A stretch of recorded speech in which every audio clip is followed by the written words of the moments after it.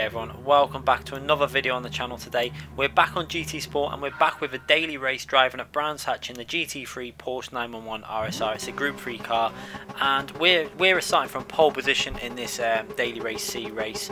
It's 14 laps and we're going to start the race and we're going to go straight to the TV replay cameras for the start of the action as everyone's all close together. So you can see there, we're all weaving around, ready to start this race. And we've got a very fast driver behind us in P2. I think his qualifying time was 1 minute 22.6. We had a race before this.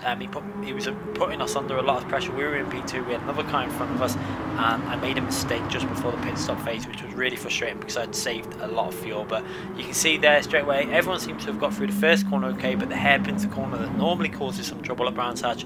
But so far, looking back there, it looks fairly okay.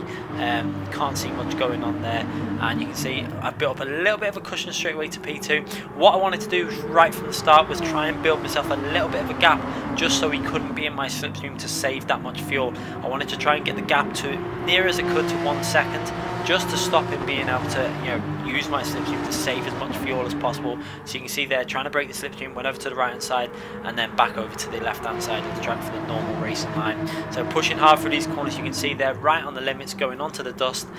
Really got an aggressive, you can see how aggressive I was on this opening lap of the race, trying to build some sort of a gap just to give myself that cushion so that then once I've got the 1 second lead, I can start doing my own fuel saving in this Porsche. One thing I will say about this Porsche is it definitely seems more effective now at doing the fuel saving by short shifting than it did last time I tried this car. It's been a long time since I actually done a race at Brands Hatch in this car, or pretty much any track really.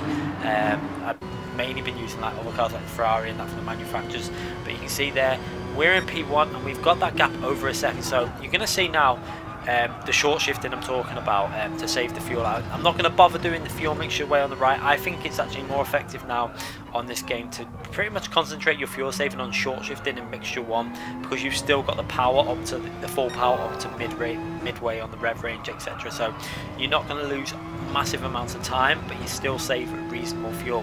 So you'll see what I'm doing is I'm not going to over rev the car sometimes. On some parts of the track I will rev quite hard, but if I feel like I can get away with short shifting, I will do it. You can see there, I'm not going to rev too hard on from second to third gear when we came out of that corner, because I want to get in the track. I want the traction. So you can see he's reasonably close still. He's 1.1 seconds behind, and we need to start doing some short shifting and trying to build that fuel up. It was a hard one this because I had to try and maintain speed while saving fuel. So you're going to see a bit of a mixture of strategies in my first stint here now, where I'm trying to save the fuel and I'm trying to obviously push really reasonably hard. As you can see, you can visually see the gap in that middle camera on the left hand side. You can see that he's quite a distance behind already. We've got our gap to 1.3, 1.4 seconds there as I'm really trying to push hard. Maybe he was doing some fuel saving, or whether he struggled to get in the rhythm at the start of this race. I'm not too sure. So once I saw that gap building, I pretty much decided I need now to really concentrate on some sort of fuel saving. So we're going to try and do some short shifting and get ourselves some sort of an advantage when it comes to the pit stop phase. This Porsche really does like to be revved really hard, so if you just change it as soon as the blue dial hits the end, you're going to save fuel over revving it that little bit more, because if you rev this car really hard, it does gain a little bit of acceleration, but I think it's actually more effective just to change the gear and take advantage of the saving in the fuel. So now we're obviously working our way up this long straight, and he's holding it around 1.2 seconds, that gap. So you can see I'm doing the short shifting from 4th to 5th there, midway on the rev range, trying to now try and get that fuel to a position where it's going to give me an advantage in the pit stop phase. Not going into third gear on that previous corner also, I just stayed in 4th gear, trying to save the fuel through doing it like that, rather than going down to third gear and let the revs build up too much. It's all different ways you can do it. Every lap was pretty much different. I was just trying to pick and choose when to save the fuel. Some corners I would drive reasonably aggressive on, other corners I wouldn't be so aggressive on. You can see there we're starting to build a gap now between P3 and 4. We definitely had a bit of a pace advantage over the other cars in this race, myself and P2. The Spanish driver really fast, the guy behind me, really did push me in the other race before this, and I made a slight error, which was really frustrating because that race would have been another really good race, because we had a guy in front of us that we were pushing really hard as well. So we're going to jump on board now with P3. as we're P2, sorry, as we're still trying to do some fuel saving and obviously pushing reasonably hard as well. You can see his pace is pretty much identical to ourselves. You can see I'm trying to follow the lines, obviously taking advantage of much speed as I can while obviously doing some fuel saving. I do like watching again from these views where you can see yourself in front and you can watch the way you're driving, etc. I do enjoy it, and you can see how we were maintaining that visual gap just to around 1 second. I think it's like 1 second, 1.1, 1.2 seconds. That was what I wanted to try and keep the gap at whilst they're saving fuel, because if he gets under a second, he can then obviously drive his car really hard and he would get really close to myself, and he's going to then save fuel in our slipstream. So this was the strategy I had to pretty much go on, was kind of mixture of aggressive and fuel saving, and just try and save as much fuel as I can while maintaining reasonable lap times. I think most of my laps in this opening stint, just to compare to when we drove the Ferrari in the FIA race where we were struggling to hit 23s, we could have hit 23s, but it would wear the tyres out. In this race, every one of my, I think my opening I think my first 5 laps after obviously the first lap from the rolling start was all 1 minute 23s, from 23.6 to 23.8. So it really does show you the difference with the Porsche to the Ferrari, where the Porsche is just so much better on its tyres. It didn't even feel like the tyres were even wearing out coming into the pits. Really, they felt fine. So obviously losing a bit of grip and a bit of traction, but overall I felt like you could still push them. So that's where a lot of other cars are gaining over the Ferrari, and I think they need to make some maybe adjustments to that Ferrari in terms of its tyre wear, because it's already a tricky enough car. As you can see there, P2 had a little bit of moment, he's lost a little bit of time, that he's started to gain a bit on me, but he's lost a bit of time. He's just got himself pretty much very close to being out of that slipstream. You can see there on the lap times, a 23.6, an 8, sorry, 23.9 and another 23.9. So you can see the consistency, and we're obviously doing fuel saving as well as we was with that Ferrari. So it's interesting to see the advantage the Porsche has in race conditions, because it clearly has an advantage. Much safer to push hard, a lot easier to push hard, and this is why I think they need to make some adjustments to that Ferrari in terms of its tyre wear, because the car's very hard to drive as it is.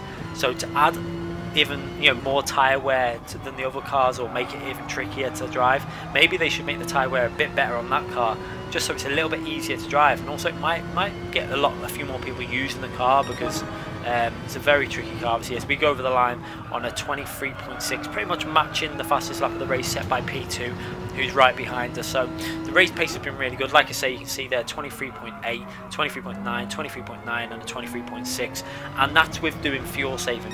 We're obviously still not over revving the car, so the potential is there to hit low 23s if we were going 100% aggressive, but I didn't really want to do that at this stage. I wanted to just try and make sure I save fuel, because I know the guy behind me could hit low 23s as well.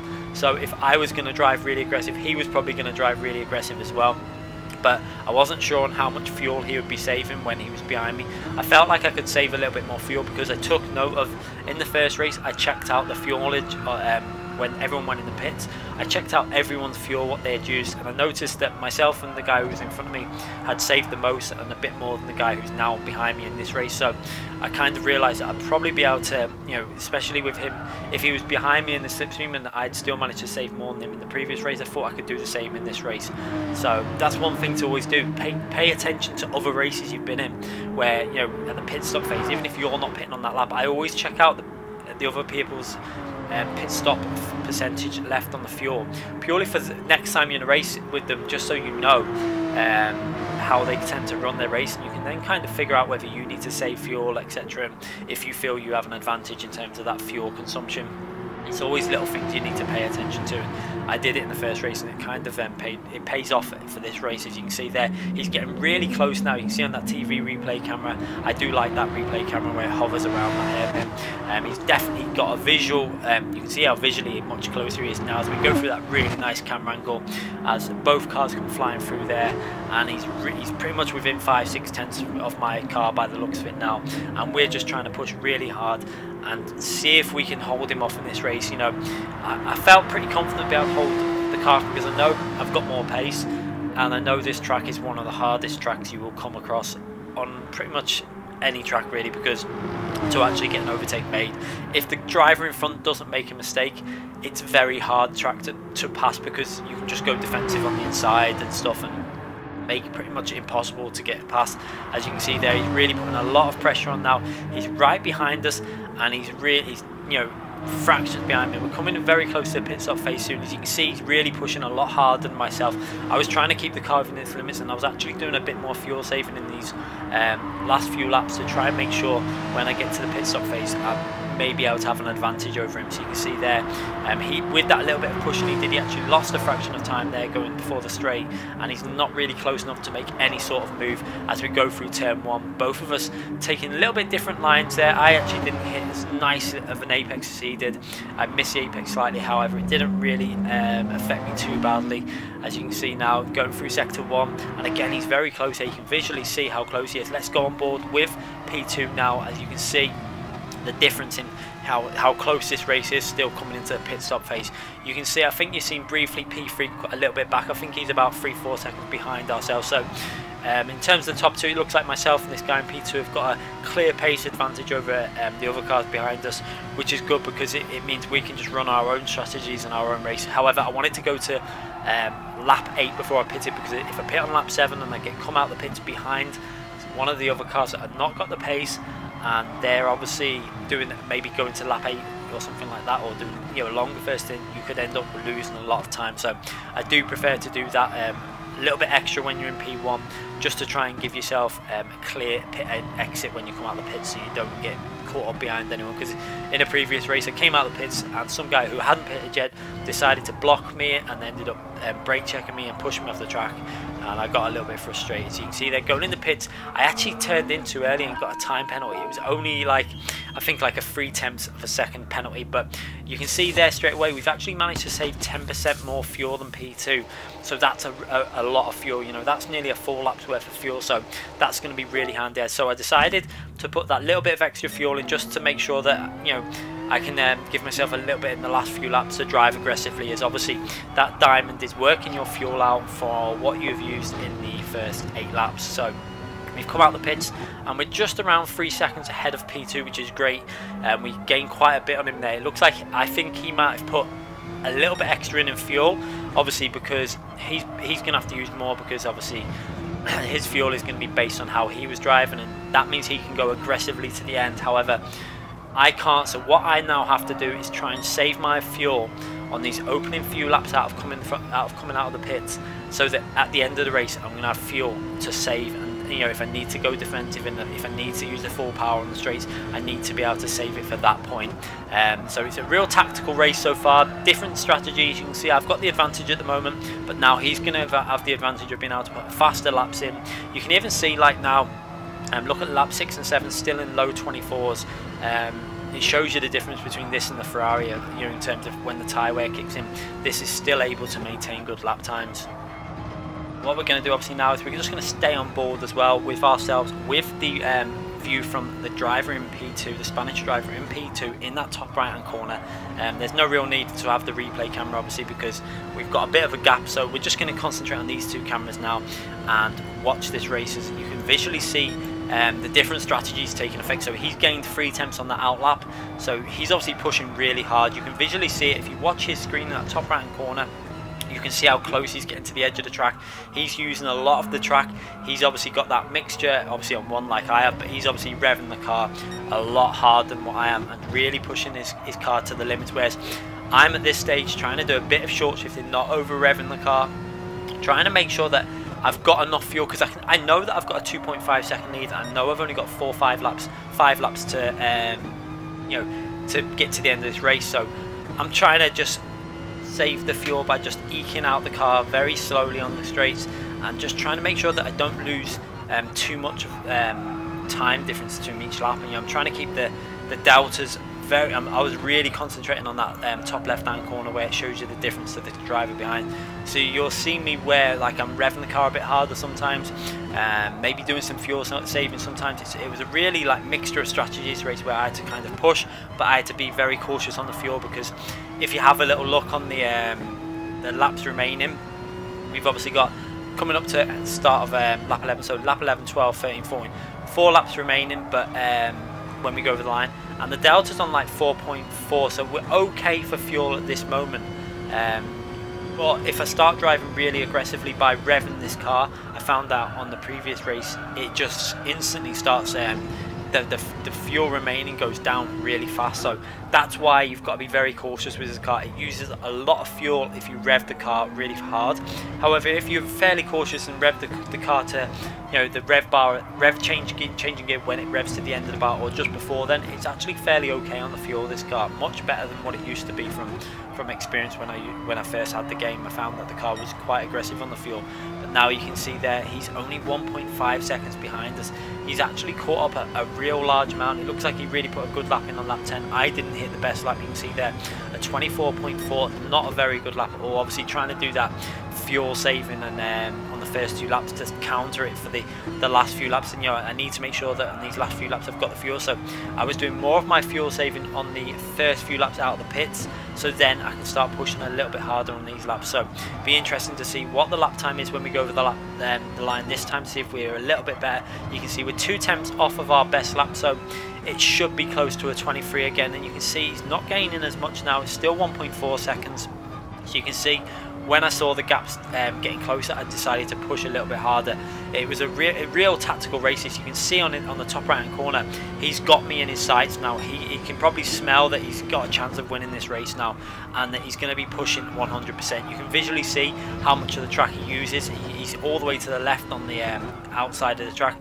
He's hitting his apexes and he's really getting on the power early. When you're watching his view, you can see he's using every little bit of track on the outside. You can see there he's all the way over the curb. We're trying to stay within, you know, not push too hard that I make a mistake, but push hard enough so he can't gain too much. You can see there lap 11 back into the 1:23s, where I'm starting to drive a little bit harder now. You know, I can see that I've got the fuel kind of under control.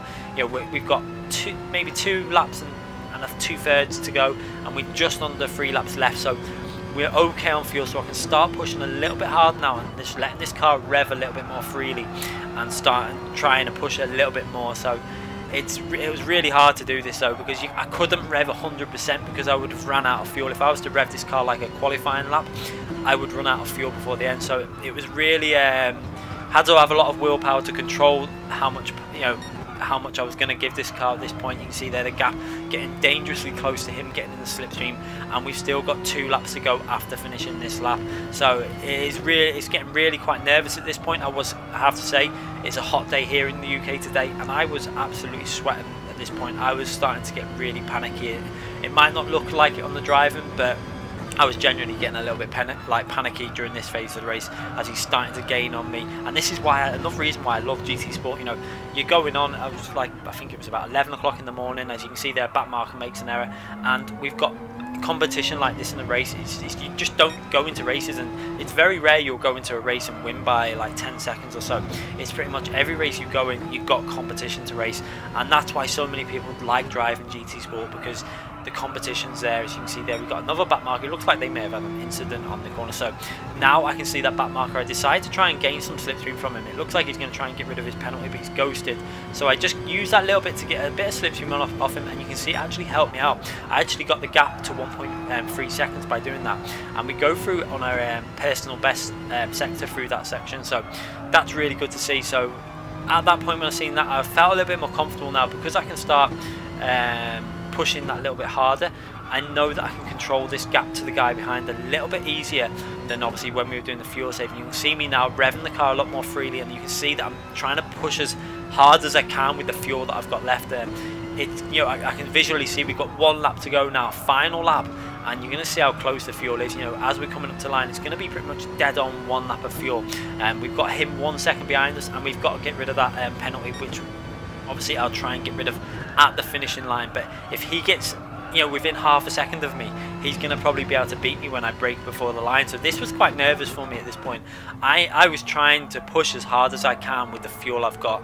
So, you know, that fuel on the bottom there, it's saying 1 lap, that's based on fuel saving laps. So now I've got to see if I can do a really good lap with driving reasonably hard. So what I'm now doing is pretty much revving it to the end of, you see where the blue line is coming up at the end of the rev range. I'm revving it to that. I'm not over revving it, I'm just revving it pretty much to, like, say 95% of what the revs it can do. And you can see we've actually built up a little bit more of a lead on this lap, so this is going really well so far. Looks like it's going to be a personal best lap. Unfortunately, you can see there another 10th above our previous best lap. It was looking like it was going to be a 23.4 or something like that, but obviously I've got a break before the finishing line. I could have just gone over, but it would be risky. I just wanted to just brake before, because I know that you only lose it probably half a second at most if you do it that way. So you can see again through this sector split, we're up again. We're approaching 2 tenths up, and I really hit that corner nicely there and got on the power reasonably well. And you can see he's 1.1 seconds behind, coming into the final corner now, and he's looks like we're going to be able to do this, but look how close we are on fuel. 0.2 laps of fuel left, 0.1 as it's going to change now, and we pretty much judged that fuel to perfection, and we got rid of the penalty and just about take the win. So 7 tenths ahead, and that was a really intense race. I have to say, to be involved with that, that was more intense than sometimes battling away with a group of cars when you've got a really fast driver chasing you down and he's able to use more fuel than you. It does get really intense, and I did enjoy that, and that was a great race. I thoroughly enjoyed that, and it was great to be pushed that hard in this race at that time of the day. So another brilliant race on GT Sport. I really enjoyed that. I hope you guys enjoyed it. It was really nervous for myself. Hopefully we'll have more races like that to come soon. I'm going to try and get on and do the Nürburgring sprint race in the GR4 class of car later tonight, hopefully. I might do a few more in this car as well, so you might see me on tonight to try and build my DR up a bit, as I'm quite strong at Brands Hatch, so hopefully I can get my DR a little bit higher again. We're pretty much on 64,000, 65,000, something like that now, so it's going back up, and I want to get it to that 70,000 plus.